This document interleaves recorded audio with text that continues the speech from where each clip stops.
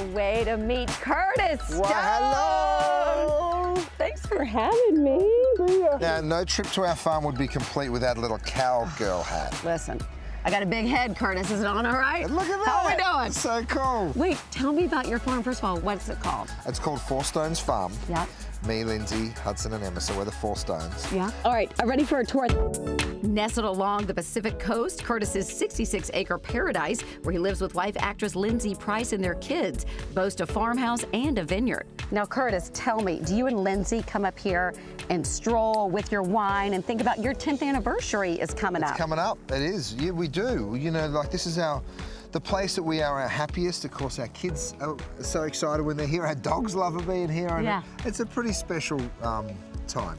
I met you right before you met Lindsay. When did you know she was the one?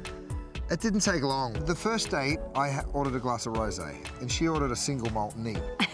And I was like, oh, she's way cooler than I am. Did you always want to be a dad? You always knew that was going to be in your cards? Absolutely, absolutely. Yeah. The best gift in the world. And do the boys cook? Are they into what you do? They do. They're not like crazy about it, but they enjoy it. Yeah. Hudson's really adventurous. Emerson's a little pickier, but he's getting there. He's getting there. It's a cool journey. And speaking of journeys, on to the main attraction, the kitchen's plural, where he films Elevate Your Everyday Cooking. Curtis, tell me about this outdoor kitchen. Well, it's just a little barbecue, nothing special. Are you kidding me? Okay, this part of your property is just stunning. Isn't it nice? And that's the kitchen in there, so you can poke your head in and see when lunch is ready. Oh, I want to see the indoor kitchen. Yeah. Oh, okay. So this is the indoor kitchen. This is the indoor kitchen. Is there one thing in your indoor kitchen that you have to have in the fridge?